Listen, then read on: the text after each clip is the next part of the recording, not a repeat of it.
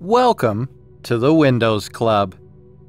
If you wish to fix Windows Update error code 0x80244010 on your Windows system, then either read through this article on the website or simply watch this video. I will guide you through the resolution.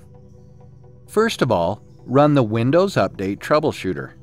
For Windows 11, right-click on the Start button and select Settings. In the Settings menu, go to the System tab on the list on the left-hand side and select System.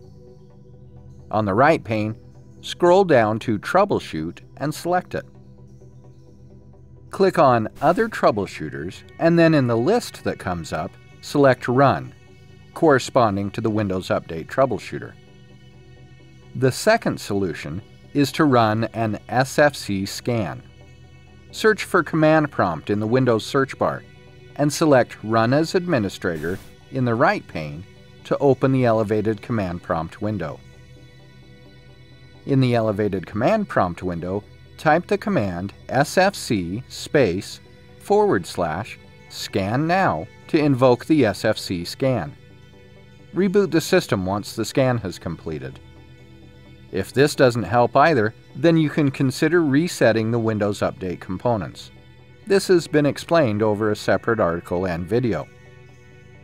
Isn't this easy and interesting? If you have any doubts, please go to the original article on the Windows Club and write your question. We will surely answer it. Thank you for watching this video. Have a nice day.